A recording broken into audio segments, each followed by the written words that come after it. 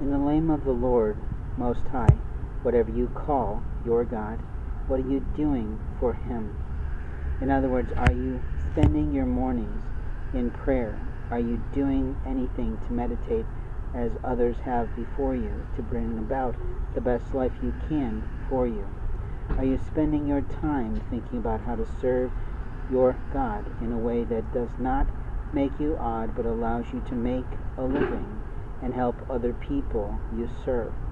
There is never a help to a person that has never invited you into their life. There is never a lie that you can commit that the Lord above does not see.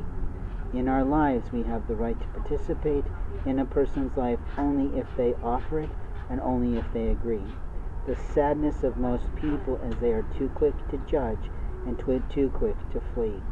In other words, people like to make relationships for the short term.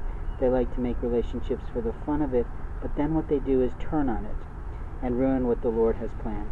There are other people of matronly status that have no rights to a man, but they will pretend as if they know someone. They will pretend as if they can guide people about that one, and they will ruin their life before the Lord. If you already have a man, that should be nowhere near another one.